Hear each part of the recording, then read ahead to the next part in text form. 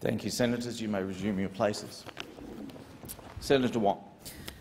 Thank you, Clerk. Noting that the office of the President has become vacant, I move that Senator Lyons take the chair of the Senate as President. Are there any further nominations? Senator Waters. I move that First Nations woman Green Senator Dorinda Cox take the chair of the Senate as President. There being two nominations, unless there are any further nominations, there being two nominations, I invite Senator Hanson. Glenn Stirl. In order to do that, because the standing orders require that you nominate a senator who is present. But thank you. I invite the two candidates to address the Senate. Senator Lyons. Thank you, Clerk. And Senators, I'm seeking your support today to be the President of the Senate, and if you bestow that on me, I will certainly carry out my jobs, the job of President, the role of President, in an impartial way. I have had a long apprenticeship as Deputy, so most of you I know, and I look forward to getting the new senators, and I look forward to you putting your trust and support in me. Thank you. Senator Cox. I submit myself to the will of the Senate. Never in this country's colonised history has a First Nations person ever been appointed as the President of the Senate. At a time when more First Nations representation is here in the 47th Parliament than ever before, it's now our chance to take that further step and realise the full ambition of our First Nations parliamentarians. In May, across this country, Australians told us that they wish to see a different parliament. They made it clear that their parliamentarians don't just talk about their communities, but they should also look like them, they should sound like them, and they should be from those communities. This morning, each of you were welcome to country, and with an expectation that we will actually set ourselves on the right path and begin a new legacy together of truth-telling, accountability, of treaty and of justice. I thank the Australian Greens Party Room for this important and very history-making nomination, and I thank you all for your support. A ballot will now be held to elect a president. Before proceeding to a ballot, the bells will be rung for 4 minutes.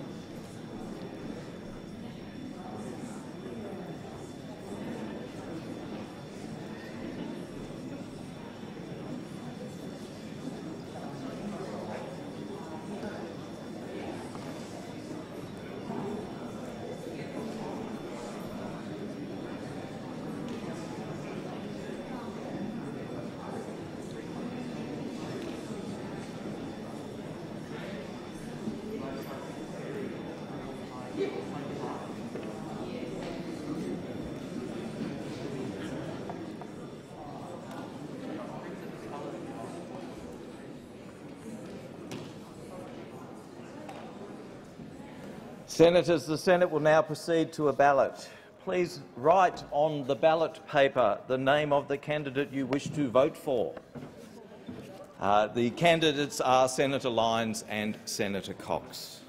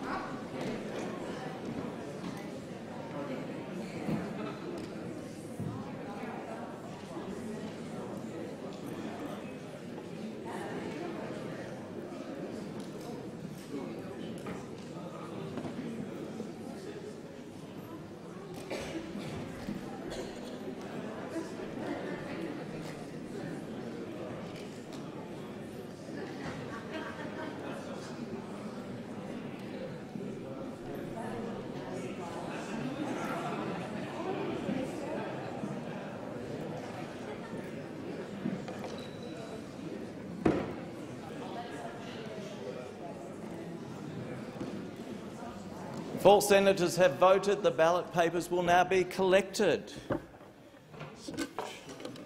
Show you the open.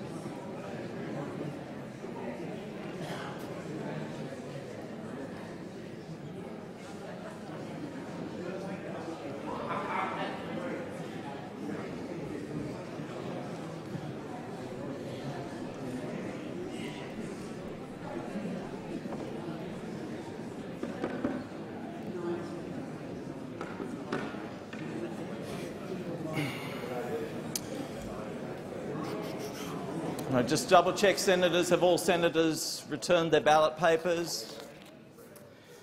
Thank you. I invite Senator Urquhart and Senator McKim to act as scrutineers.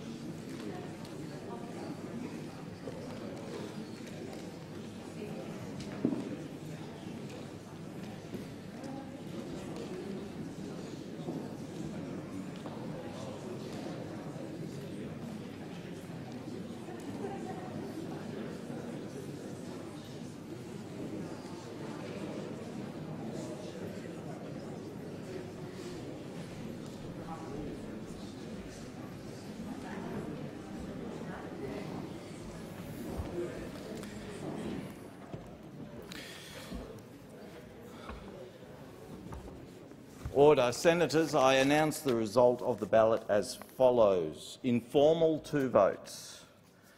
Senator Cox, 12 votes. Senator Lyons, 54 votes.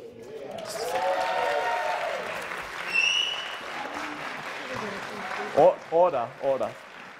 Senator Lyons is therefore elected President of the Senate in accordance with the standing orders. You escorted.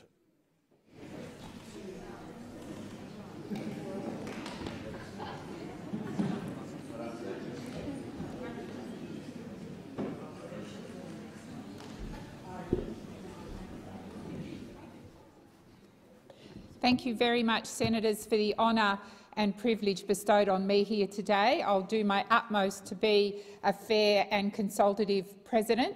I want to acknowledge outgoing President Senator Slade Brockman and thank him for being collegiate and for including me in lots of his duties. And I wish him well, and I look forward to working in a similar manner with the Deputy. Thank you, Senator Cox, for the participation in the ballot today. It is always good to see democratic processes in place, and I thank all senators for that honour today of electing me as the President. Senator Wong. Thank you, President, and I rise on behalf of the government to congratulate you on your election as President of the Senate. And at the outset, I note the long-standing convention that the government of the day has the right to nominate the President of the Senate, and I thank the chamber for its continued respect of this convention. In making this nomination, the government has nominated a senator who is appropriately qualified and suited to the significant responsibility that comes with occupying the chair of the Senate as President. As people know, Senator Lyons has served the chamber since 2013, as Deputy President and Chair of Committee since 2016, and I have no doubt that her experience over these terms will serve her well as she takes on this responsibility. I also make the point about the operation of the convention and the operation of this chamber. This can be a partisan place, we've all been part of that, but I always regard it as a matter of pride that in this place, these elections, certainly between the parties of government, observe some of the principles that I think matter to our Westminster system, and both parties of government have always ensured that the party, notwithstanding that neither of us ever has the numbers in our own right, except on one occasion since I've been here, always observes its obligation to the system and to the conventions which underpin it. So I thank the Senate. I make another point. I was elected, it is quite a long time ago now, as my people keep reminding me, and I remember the first Senate President that I served under was Margaret Reid, and she was the first woman to serve as Senate President, I think between 1996 and 2002, and I acknowledge that it was the coalition who nominated the first woman. She held respect and support of all senators, and I'm confident Senator Lyons will do so, and will be able to expect the same across the Senate. And I am very pleased that we see, it's taken a long time, but I'm pleased that we see yet another woman serving in this high office. I'm confident Senator Lyons will represent the interests of the Senate and the Parliament as a whole, particularly when it comes to matters of privilege. I'm confident she will join her predecessors as a principled defender of the role and authority of the Senate in relation to the other place. So on behalf of the government, I congratulate you, Senator Lyons. President, we wish you every success in this most important of roles. Senator Birmingham. Thank you, President, and I congratulate you on your election to this very important office within this chamber as President of the Senate. And in doing so, I also acknowledge the long-standing convention in the Senate that the role of the parties of government to nominate the President of the Senate, and I congratulate you on being the nominee of the government and with that enjoying the support of both the government and the opposition to take this place.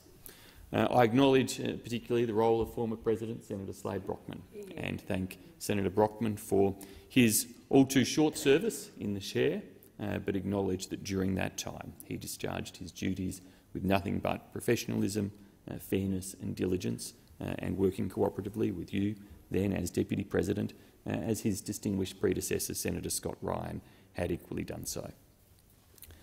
It is indeed a long period of service that you held as Deputy President that brings you President to this chair with much knowledge and experience of the procedures, processes of the chamber and the other important functions and roles of President that you will now discharge. You do so at a time of a new government, a new parliament and a new Senate.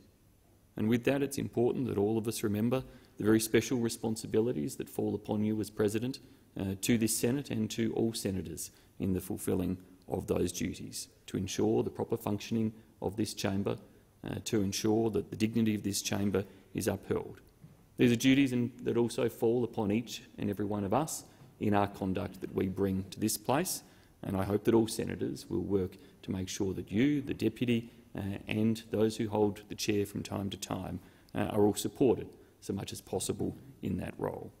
It is also important that the role provide every opportunity for each senator to advance their issues of concern, for each senator to be freely able to debate, to challenge and to contest ideas across this chamber, to scrutinise the government of the day within the full limits of the standing orders, and to have the freedom and opportunity to be able to do so. We wish you well in your service. We acknowledge indeed that you follow in a long line of successful presidents and the particular role as the first woman to hold this office from the Australian Labor Party, following Senator Margaret Reid, who had such distinguished service as a Liberal senator in this place and as President. In wishing you success, we offer you our support for the office, for you to be a strong, fair and independent presiding officer in this place. Thank you, Senator Birmingham. Senator Waters.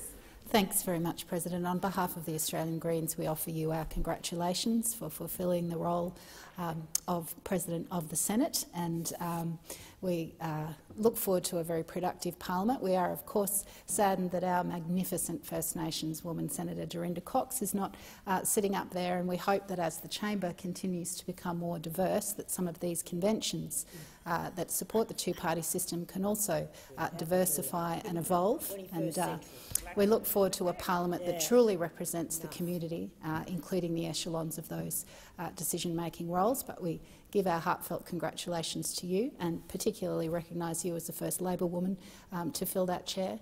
And we wish you all the best, and we hope that this parliament can address the challenges that the nation faces. Thank you, Senator Waters.